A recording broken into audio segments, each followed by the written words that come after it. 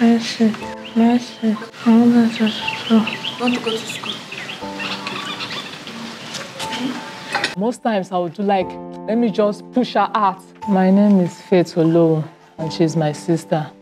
Her name is Mercy Olo. She's 20 years of age. The whole thing starts when we say the diagnosis of the sickness when they call autistic, when she did about 10 years.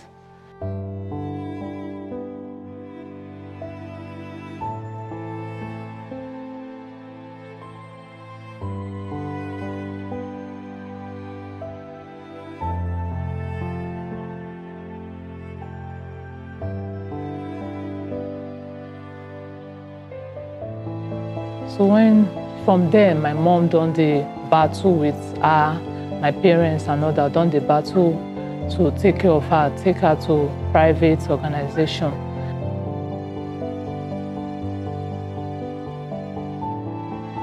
It's not easy for my mom, not easy for my dad. Carry her to different places to see if they could feel sick, cure. She did calm, but when she wants something like this, she go start her violence. She go, no matter how you try to calm her down, she go destroy things. She go break things, she go destroy things. But when she don't destroy finish, when she don't calm down, as in they don't beg and beg and beg and after a lot of begging, she go come calm down. Then you go promise her and say that thing when she make her and destroy those things, so you go provide the thing for her. I was thinking go make her calm down with that. My mom then, she get a provision shop. She don't spend money well for her medication. They will say the thing not be medicine, something, or not be go see carry the school, the money to pay for the special kind of school for Delta State. Easy. So the whole thing come make my mom come fall into depression. Before last year, then she come pass on, she come die. So after she died last year, nobody to take care of her. My younger brother still there in school. Then my dad, if they leave her for my dad, she and my dad they stay. Then my dad don't go work for a normal also. Before he go come back, guys go they molest her, go they harass her, go they want to violence her like that. So the whole thing come make me come, they follow me, they stay for Lagos. Even at the start, because I know the kind of person when she be right from when she did from 10 years, now she don't do like that. I don't think and say, as I want to cope with her, as I go to cope with her, with my marriage. My husband are physically challenged.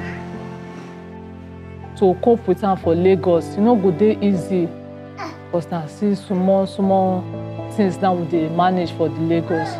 But I can't say now my sister, I not go feel leave her for them make men they molest her, irresponsible people come they take advantage of her. Now I can't say carry her, follow body come Lagos with the help of some people. So when I see airports with transport, my dad see gather money, so you take transport her with us come back to carry come Lagos.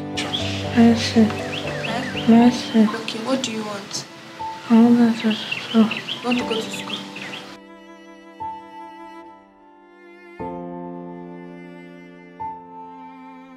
I'm really having a great challenge with her because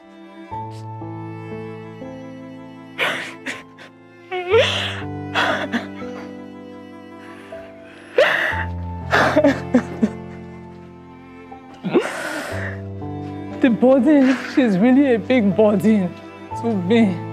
She's a big burden. A lot of things that she has destroyed.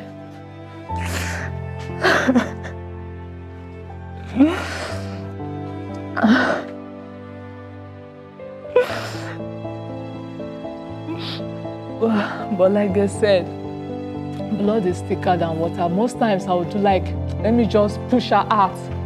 Let me push her to the street. Let me leave her in the street. Once she starts Once she starts the destruction, once she starts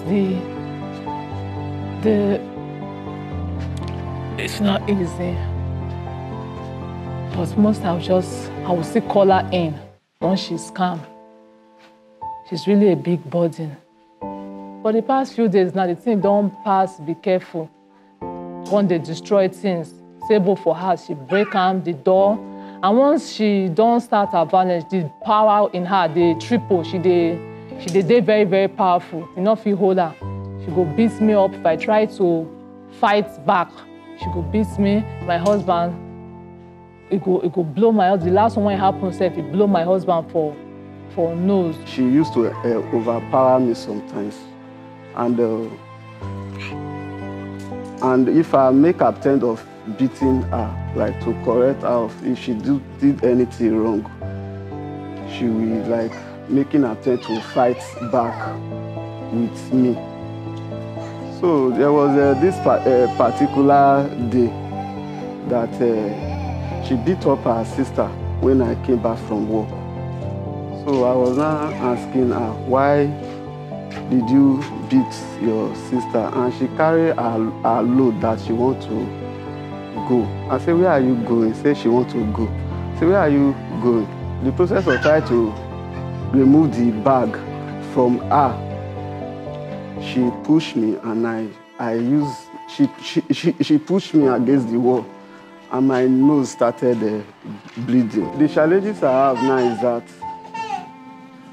to feed is a problem, and she is always crying of going to school whenever she sees children going to school. And I don't have a short amount of money. When we make inquiry about the school, the amount was really too much for us.